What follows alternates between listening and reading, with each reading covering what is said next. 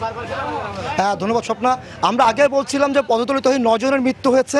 এইমাত্র আমাদের কেএসআরএমের পক্ষ থেকে নিশ্চিত করা হয়েছে মৃতের সংখ্যা 10, অর্থাৎ সাতকানিয়া স্বাস্থ্য কমপ্লেক্সে চিকিৎসাধীন অবস্থায় আর একজনের মৃত্যু হয়েছে। তাহলে বলা চলে এই নিয়ে পদদলিত মৃত্যুর সংখ্যা 10-এ দাঁড়ালো।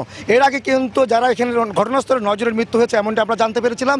কিছুক্ষণ আগে আমরা কথা বলেছিলাম কেএসআরএম গ্রুপের যে মেডিকেল অফিসার রয়েছে ডাক্তার মেজবাউদ্দিন, তিনি আমাদেরকে জানিয়েছেন কিছুক্ষণ আগে স্বাস্থ্য কমপ্লেক্সে আর একজনের মৃত্যু হয়েছে। এবং তিনি যদি বলছেন, ঘটনা বর্ণনা দিয়েছেন সকাল 9:30 বা তার পরে কিন্তু এটি তাদের মধ্যে যে বিতরণ করার কথা ইফতার সামগ্রী, কিন্তু তার আগে প্রচুর সংখ্যক লোকজন এসে তারা গেটটি ভেঙে ফেলে এবং গেট ভেঙে হুড়োহুড়ি করতে গিয়ে তারা চাপের পরে তাদের মৃত্যু হয়েছে এমনটি আমাদেরকে জানানো হয়েছে। তা আমরা দেখতে পাচ্ছি এখানে ফায়ার সার্ভিস, পুলিশ সদস্যরা এসে উপস্থিত এবং তারা ঘটনা অনুসন্ধান করছে বা ঘটনা তদন্ত করছেন। তো বলা চলে এখন পর্যন্ত মৃতের সংখ্যা যেটি দাঁড়িয়েছে 10 জনের মধ্যে। তা আমি যেটা একটু বলি যে কেএসআরএম এর শিল্প গ্রুপ, তাদের মালিক মোহাম্মদ শাহজাহান, শাহজাহানের গ্রামের বাড়ি হচ্ছে চট্টগ্রামের সাতকানিয়া নলুয়া গ্রামে। তিনি আজকে এখানে গরিব দুস্থদের মাঝে ইফতার সামগ্রী বিতরণ করার কথা ছিল।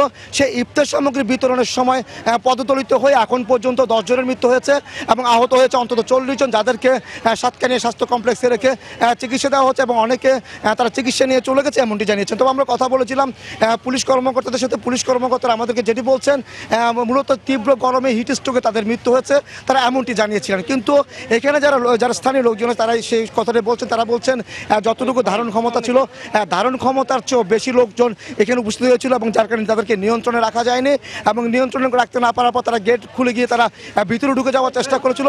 সে ঢুকতে যাওয়ার পরেই তারা মূলত সে পদদলিত হয়ে এখানে মৃত্যু হয়েছে অন্তত 10 জনের এবং আহত হয়েছে 40 জন।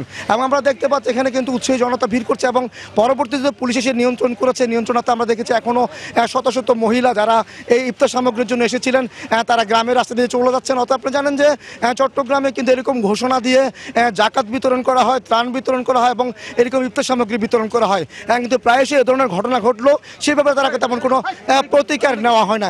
এর আগে যেমন জাকাত নীতি অসংখ্য লোকের মৃত্যু হয়েছিল, ঠিক তেমনি মেজবানের মধ্যে মৃত্যুর ঘটনা ঘটেছিল এবং আজকে ইফতার সামগ্রী নীতি থেকে পদদলিত মৃত্যু হয়েছে 10 জন এবং তারা সকলের নারী, এমনটি জানিয়েছে পুলিশ কর্মকর্তারা আমাদেরকে। তো স্বপ্ন এখন পর্যন্ত আমার কাছে ছিল চট্টগ্রাম ইফতার সামগ্রী নীতি পদদলিত হয়ে 10 জনের মৃত্যুর সর্বশেষ।